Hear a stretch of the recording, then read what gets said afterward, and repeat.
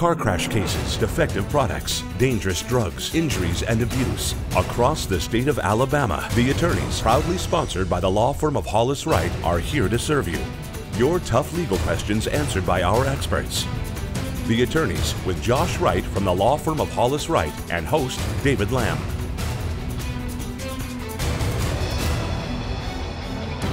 Good evening and welcome into the attorneys. Thank you so much for joining us tonight. We've got a panel of experts ready to deal with the topic that we believe will be of interest to a whole lot of us. It's property disputes. So if you have not gone through that up to this point, chances are in the future you very well might. So our guest tonight is an expert in that, and it's going to be a really interesting conversation. Before we jump into that, a reminder how you can join the conversation. All that information on your screen, plus Hollis Wright makes available each and every Sunday night. Attorneys from the firm standing by live to speak with you. That's a free, confidential, and off-air conversation, so don't miss that opportunity. Leading tonight's conversation from Hollis Wright, Carter Clay. Good to see you, sir. Good to see you, David. I hope you're doing well. Doing well. How are you? I'm doing great. Yeah, I don't know how much leading I'm going to be doing tonight because I was thinking before we got started about the legal topic that we're going to cover here this evening. And as you know, at Hollis Wright, we're a personal injury law firm representing individuals who have been injured in accidents. And tonight, we're going to be talking about property rights. So this is pretty far off the spectrum of being in my wheelhouse, but we're going to be talking about deeds, and we're going to be using some archaic kind of terminology and language, but our guest does a really good job of simplifying these principles and issues so that the viewers will be able to understand it. But when you think about buying a piece of property or selling a piece of property, what is it that you're buying exactly? What is it that you're selling? How to reduce it to a written document to make sure that everybody on the universe or everybody in America knows that that is your particular piece of property. There's a lot of details that go into that. What do you do if you own property with multiple people? How do you draft the documentation to show who owns what? And that's essentially what we're going to be talking about. We're also going to be talking about property owners' disputes with other people who may make claim to their property, because David, this might surprise you. There are people out there that might try and sell a piece of property to somebody when they actually don't own the piece of property. Wow, that's crazy. So Jackie Wesson is going to be here with us this evening. She's been on the show before. Thank you so much for being here with us tonight to share your views and knowledge on property rights. I'm very glad to be here. Tell the viewers a little bit about your background and your legal practice. Sure. My husband and I actually are both attorneys. We have a practice there in Warrior. We end up going to counties all over, Blount County, Coleman, Jefferson, St. Clair, you name it, we're there. It's just a two-person operation, but we have a very varied practice. We call it our Atticus Finch practice. It's a nice country law firm. We see a lot of different things, including a lot of real property disputes, so it's a good practice. Well, when we talk about property rights, my knee-jerk reaction is it seems like everything starts with a deed. That's correct. I think most people have heard that term before. If they've owned a house or a piece of property, they got a deed for it, correct? Absolutely. But it's not quite that simple because there are different types of deeds. There are. When you receive property, you receive it typically in Alabama through one of three types of deeds. The first is a quitclaim deed. A quitclaim deed is the lowest quality deed because it doesn't guarantee anything to the person who's receiving the property.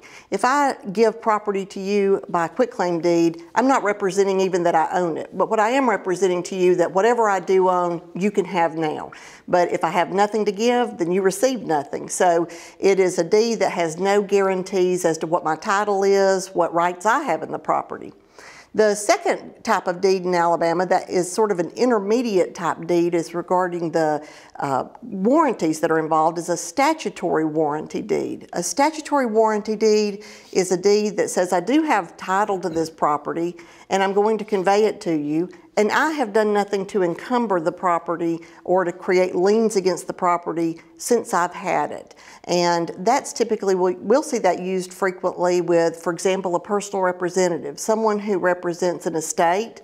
They have received property as part of the estate, and they're going to be conveying it to a devotee or a beneficiary, and in doing so, what they're conveying is whatever the title to the property and ensuring I don't have any encumbrances that I've created.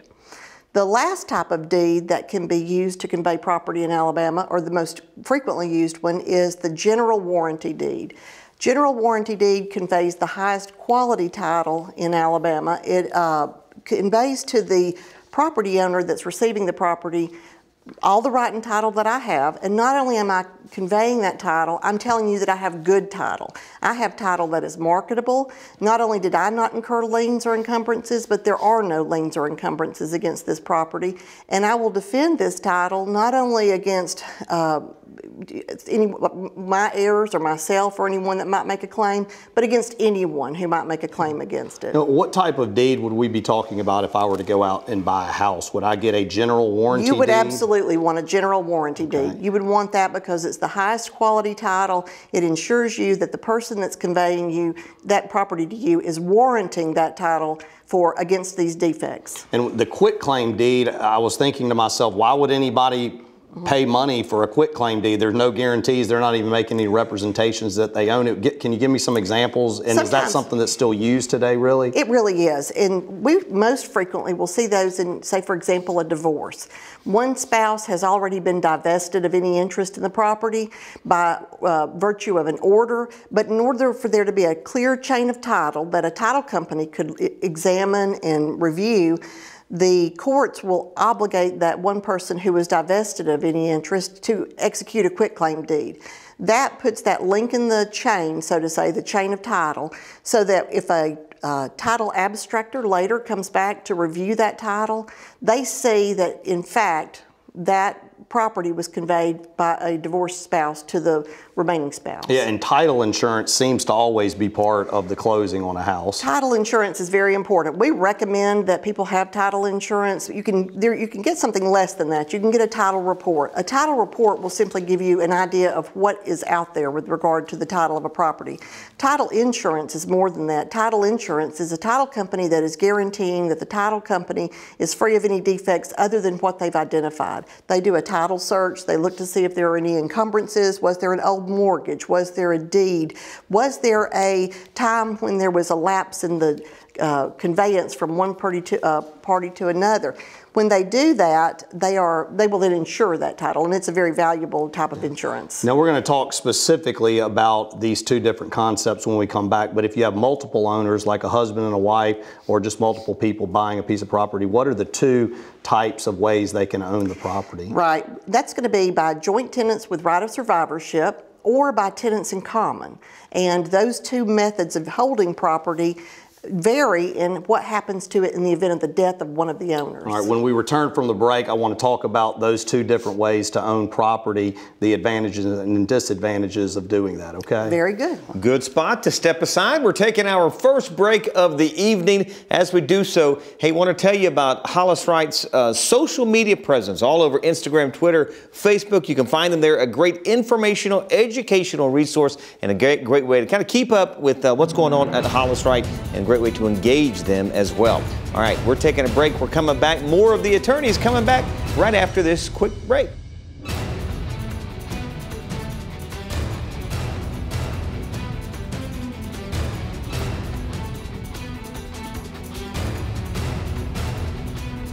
I'm Josh Wright with the law firm of Hollis Wright, a personal injury law firm.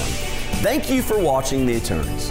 Now, we hope you, a friend, or a loved one never needs legal counsel for a case. But if you do, the goal of the show is simple. Provide answers and legal counsel when you need it the most. Your call to the show is free, so if you have questions specific to the show or related to other accident or injury-related topics, you can call, email, or text us. Or you can also follow us on Facebook or Twitter, or simply contact us by going to hollis-wright.com and click on the Contact Us link. We know your time is valuable, so thank you for spending it with us watching The Attorneys.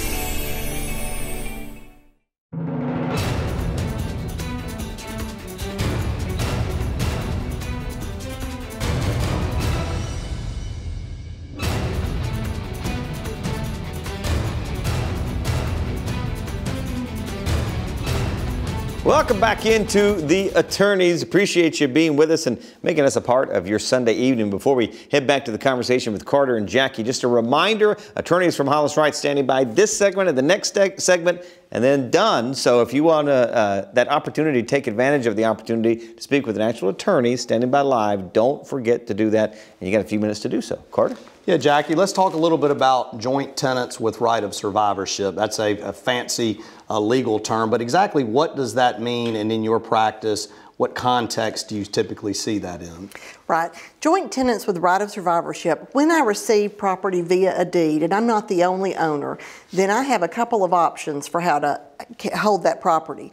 Most frequently, for example, with spouses, that property is going to be held as joint tenants with right of survivorship. And the effect of that is that in the event something happens to one or the other owners, all of that person's interest, if the person died, for example, their interest would go automatically to the surviving spouse. That way there's nothing that has to be probated. It's effectuated immediately upon someone's death, and the full interest is owned then by the surviving spouse, if you're talking about in that context. And I guess if that happened, I guess at some point the spouse who survived would become the sole owner, and then they would have to probably draft some paperwork to become officially 100% sole owner of the property. Right. Actually, it's automatic because of the way that the property's held as joint tenants with right of survivorship. Nothing has to be done. Now, in order to clear up if you were transferring later on, normally what has happened is we will do an heirs affidavit to let someone know if I owned it as a joint tenant that the other tenant has died, and therefore I own all of it now. Now, the alternative to that is tenants in common. When property is held as tenants in common, this is frequently seen if you have, for example, a couple of friends. Say you had a couple of fellows who wanted to buy a hunting spot. So you, me, and David. Right. The three of us are we're gonna go up here and we're gonna purchase some property. Well, I don't necessarily say if each of us is going to contribute equally. I don't necessarily want my portion in the event something happens to me to go to 100% to the two of you. Not that I have anything against y'all, but, but I want it to pass to my heirs or to my beneficiaries or devisees, whoever I name in a will. So if we own that property as tenants in common, that's what would happen. My portion, in the event something happened to me, would pass according to my will, if I have a will, or to my heirs at law, if I don't. Is there a way that the three of us, if we went into that type of business arrangement, can you put like a buyout provision in there where it would basically say if you own a third and you pass away, we would automatically have to pay, I guess, the fair market value for your 1/3, and then that would actually be cash that would go into your estate? It would be. You can enter into a separate agreement that would govern that, and normally that's outside the context of the deed. The deed itself will record what our ownership interest is and in what portions, as well as the nature of the way we held the deed, for example, as tenants in common. But we could certainly have an additional agreement that would bind our heirs as far as how we would handle that property. And I guess if it's joint tenant with right of survivorship or tenants in common, this is something that's decided before the closing on the property. There's paperwork that would be drafted that would spell all of this out. Absolutely, because this language is actually included within the deed that conveys the property. Okay. One question we've got here, if I own real property, do I still have to pay taxes on it? You do. Normally in Alabama, you absolutely do have to pay property taxes. Those are known as our ad valorem real property taxes. The county tax assessor is the one who sets the valuation on the property, and that determines the amount of the tax. There are times when you do not have to pay property tax. If you have a homestead and you are 65 years of age or older, if you are disabled, or if you are blind, then you are exempt from having to pay those property taxes. It's not an automatic exemption, though. It's one that has to be claimed. So it's important for someone who meets that criteria when they receive their tax card to claim that exemption so that they're not obligated to pay. If you are a person who is assisting someone who is of that age or who has a disability, then that's something to sort of consider in sort of making sure that their financial house is in order. Let's make certain that that exemption is claimed for that person, because it's lost if you don't claim it. Right. One other thing, if you have a mortgage, typically the lender will require that the taxes are escrowed, so that each month they collect a small portion in addition to the house payment and put it in a special account so that it can be paid at the end of the year for the taxes. It's important as a homeowner that you are making certain that the lender, the mortgagee, has the information about the taxes and that they are being paid each year. Yeah, I guess there have been some horror tales about people thinking it's an escrow and it's going to get paid, and then it doesn't get paid, and then they get a big bill from the municipality or the county, and that can be a nightmare. So it's a simple way to check. The information is typically available online, or a call to the county tax assessor, but it's imperative that the homeowner ultimately makes certain that that tax is paid. Talk a little bit about foreclosures on a property. I know that that's something that is probably very important to people out there who have gone through that process before, who are unable to make their mortgage payments. What happens in a foreclosure process, and is the homeowner allowed in Alabama to redeem that property or get it back? Yes. In Alabama, we have what's called a non-judicial foreclosure, which means that the lender who is foreclosing in the event of a default does not have to go to court in order to foreclose on that property. What they will typically do is notify the homeowner of a deficiency or a default. They will publish that information in a newspaper of general circulation for about 3 weeks, for 3 weeks, and then they will hold a foreclosure sale, literally auctioning the property on the stairs of the courthouse between the hours of 11 and 4. Old school. Don't use computers Stand right there now. and call out on the stairs. And once that happens, the foreclosure is effectuated. Assuming everything's been done properly, that's the end of the foreclosure process. The person whose home has been foreclosed on does have a right to redeem it. The legislature recently shortened that period. If it's a homestead, it's only 180 days. So that's an important consideration. There's very little time, and it's expensive. You have to pay for the purchase amount on the foreclosure sale, insurance, taxes, any permanent improvements that were made, and a few other fees and expenses. So it's not an inexpensive process, but it is possible to get the property back. And what is homestead? Homestead means I live there. It's where I'm living. It's not a second home. It's not something where I have an additional piece of property where it's just a vacant piece of property, but it has to be my homestead. And can you lose the right to redeem your property? Is there somewhere in the provision where if you don't vacate the premises when they tell you to? Absolutely. Once you receive notice that the foreclosure has occurred, then you have an opportunity to get out of vacate the premises, and you have to do so within 10 days. The failure of a person to do that waives that right of redemption, so it's critical that if you think you might want to redeem, that you vacate those premises as soon as possible. All right. How about if we step aside? Sounds good. All right. Good time to take a break. We're going to take our final break of the evening. We're coming back. Jackie and Carter are going to wrap things up and take us home here on this show. But as we head to break, I want to remind you how you could join our conversation. You got a few minutes remaining, so don't miss out. A few minutes remaining here on The Attorneys. Stay tuned. One final segment coming right up with Jackie and Carter and you. We'll be right back.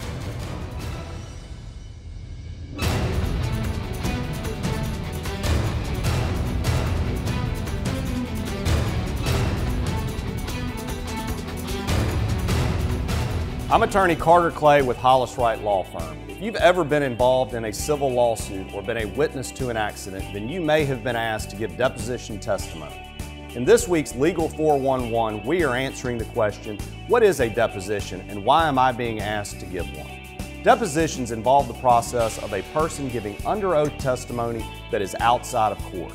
The person giving deposition testimony is referred to as the deponent. Depositions are taken in the presence of a court reporter, and the court reporter records the testimony.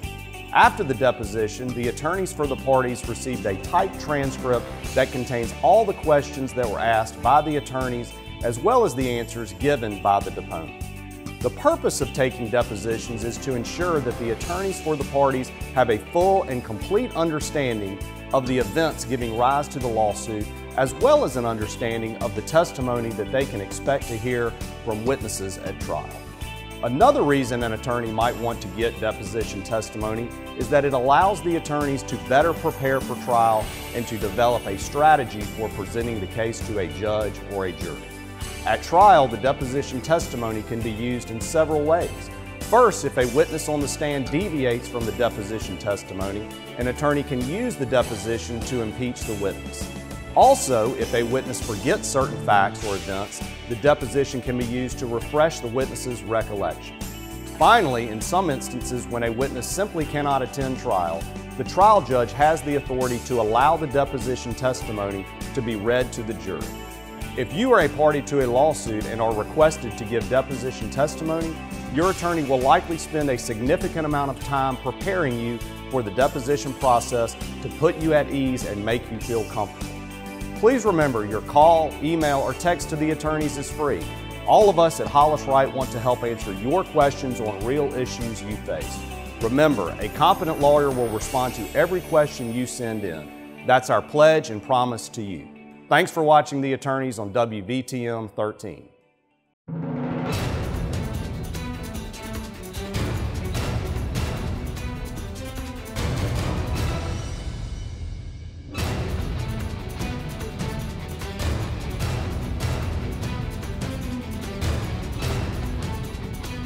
Welcome back into The Attorneys. Just about 7 minutes or so remaining in the show. We're almost out of time, so if you want to speak with those attorneys standing by live, take advantage of that opportunity. But first, let's head back to Jackie and Carter. Yeah, Jackie, I've heard of and actually had situations in my practice over the years involving, it seems like it generally happens with elderly people, where they actually transfer the ownership of their house or property to a family member or a loved one, but they maintain a right to live in it until they die. Is that something that you're familiar with? What is that called, and how do you go about doing that? It is. We frequently see that in our practice, that people would like to go ahead and transfer ownership of property, but they don't want to divest themselves of it. They want to still have the certainty, I have a place to live for as long as I live. And what we will sometimes do in that circumstance, if it's a good fit, is to transfer the property via a life estate, so that the person who is giving it maintains a life estate. It means that if I'm giving my property to you, I get to keep the property for the entirety of my life, and any remainder interest at the time of my death, the property goes to you. And it can be to a family member or a non-family member. There are pluses and minuses to doing this, and that's one of the things that we encourage people to consider.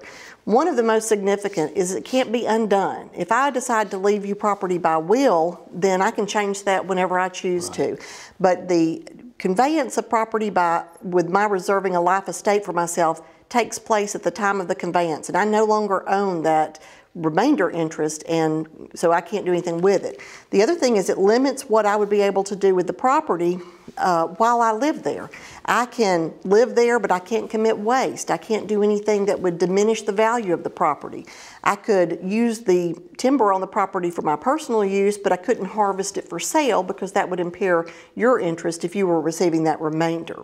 So. And what would be, if you're already living in the house and you already own the house, what would be the reason you would want to do this? Some people just want the certainty that it's going to a particular person. They want that person to go ahead and know, rather than it being a gift at the time of their death. It's a gift that's made during their life, but that only ripens to full fruition at the time of their death. And the person that they're transferring the property to, they don't have the authority or have rights to encumber the property, do they? They can't go out and get a second mortgage. That's correct. They cannot, and so there are some protections for the person who's living there, but there are also protections for the person who is going to be receiving it. Okay. Question we've got here: if I own a piece of real property with someone else and no longer want to own the property with that person, do I have any rights to divest myself of any interest in the property? Absolutely, and we see this not infrequently, where you have two people who own property together and they just do not want to own property together anymore.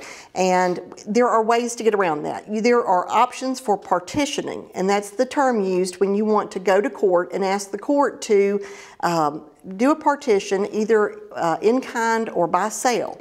Now, before we get to that point, we encourage people, let's see if we can reach an agreement. Can the two of you agree that one will buy out the other's interest, or that the property will be sold and the proceeds divided? But there are times when those agreements can't be obtained. And in those situations, that partition is the court option that's available. A partition in kind means the court, they look at a piece of property and the judge decides, I can divide this property reasonably equally, just physically divide it. 1 acre to you, 1 to you. When that's not possible because of the topography or the geography of the land, then the court may instead say, I can't do it in kind, but I will do it by sale. We're going to sell it and then divide the proceeds according to the individual rights in the property. Do all conveyances or sales of real property, do they have to involve a written contract in Alabama? They do. You have to have a written contract, and that's a requirement under what we call our statute of frauds. The written contract requirement means that if I am going to do a conveyance and I'm going to contract for that conveyance, that has to be in writing. There is one exception. It's an interesting exception, and that's called part performance. If we have contracted verbally and I have put you in possession of the property, you have given me some money towards that property, that's part performance, and that becomes an enforceable contract even though it was only verbal. So, if a viewer out there wants to get information about a particular piece of property, the history of the property, where are these records maintained in the state of Alabama so that the viewer could go look at these records? In Alabama, all conveyances, all interests in property, not only a conveyance of an outright title, but a conveyance as far as a mortgage or a lien, those have to be recorded, and they're recorded with the judge of probate in each county. So the probate records department maintains those. If you go to a title abstractor, and a title abstractor is a professional who examines titles, they will do what's called a grantor-grantee search, where they look through property to see,